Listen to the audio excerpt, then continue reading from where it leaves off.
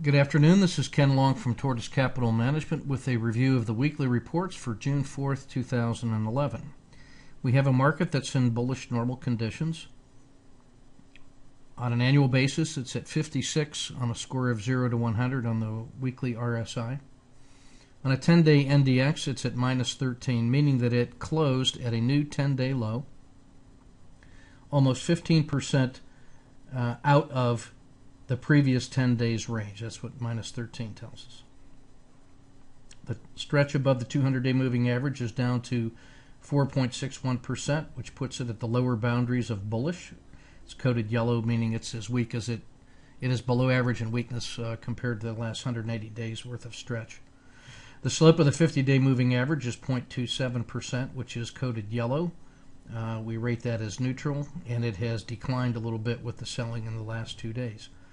ADX remains under 15, which is sideways or non-trending, and we'll see that minus DI is stronger than plus DI, which suggests that any strength of trend is forming on the bearish side. ATR percentage at 1.16% is at the high range of normal. Where market is oversold on a short-term basis. Equities were strong earlier in the week, but finished very weak, and volatility has been slowly increasing. We rebalanced our monthly portfolio this week, and 331 is now holding U.S. real estate, emerging markets, and treasuries. 631 is holding U.S. real estate, mid caps, and small caps. Quarterly rebalancing will be due on 1 July. It's holding right now diamonds, mid caps, and small caps. In ETF2, we're selling IJK and XRT. The theoretical exposure of the model is at 0% with the two sells. Our model portfolio will be at 20%. Looking at the market health check, the vertical blue lines represent 10, 20, and 30-day look-back periods. The solid purple line at 137 is the previous swing high from 2nd of May.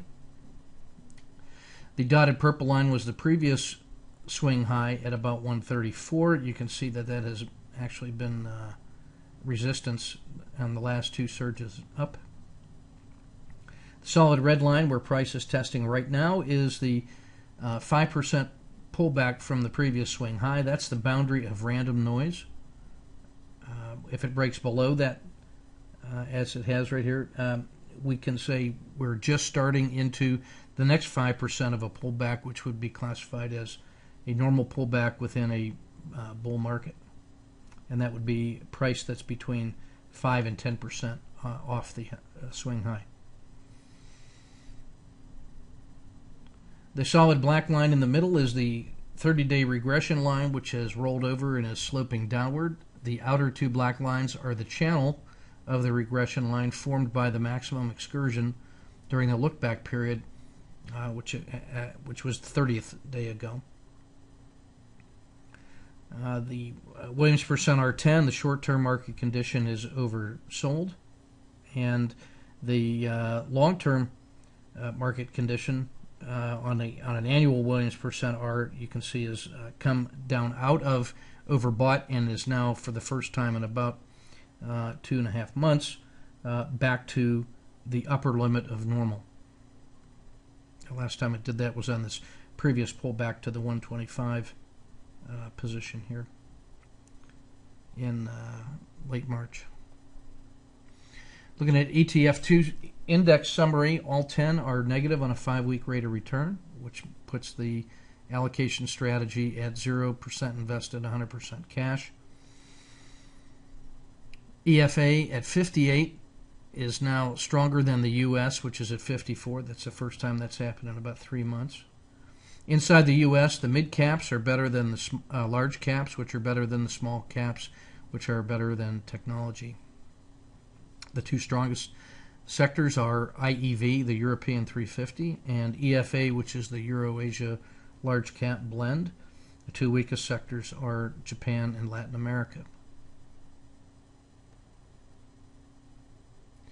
The world market model, little change inside the U.S. from last week. The small cap growth is still in the green with a band of above average as you can see, among the mid caps and the blends, and then all the large caps and all the value coming in below average compared to the rest of the database in yellow. All the commodities staged a recovery this week. Even oil has come up in strength. Gold is looking really powerful right now. It's less volatile than silver has been. And over on the Swiss franc, this FXF is still the commodity or the currency of safety right now, as it's hard to choose on a strength basis between Europe, Asia, and the U.S. right now, and so the Swiss franc is actually showing some exceptional strength. Inside the business sectors, the defensive sectors of staples, utilities, and healthcare remain strong. In Asia, Malaysia and Singapore remain the islands of strength, and weakness still in China, Taiwan, and India.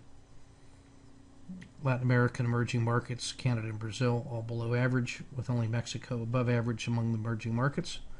And in Europe, Switzerland distinguishing itself from just about everybody else in terms of stability. This is a market that looks very worried. In the 100 by 200 crossover system, little to no change. The top 30 ETFs based on strength from the ETF2, Swiss franc, and Switzerland, right at the top of the list. That bears some attention. Otherwise, we have strength still in biotech, healthcare, gold, healthcare again, some grains and agriculture creeping back up to the top. Sweden, Austria, Australia, based on Australia based on strength in the commodities. Natural gas has had some tactical strength, which accounts for its green status. The fact that currencies are moving to the top here is an indication that we're experiencing an equity slowdown around the world. The most liquid of the ETFs, based on average daily dollar volume of the last 30 days, you can see Russell 2000 really starting to dominate the technology shares, and even EEM is now catching up to the Qs in terms of tradability. Silver and gold remain in positions 5 and 6, with silver being almost 4 times as volatile as gold. And the volatility in the VIX has cut way down. I would expect to see that getting traders' attention if we see some more weakness in equities. And that's a review of the weekly report. This is Ken Long at Tortoise Capital. Keep your powder dry and your risk measured.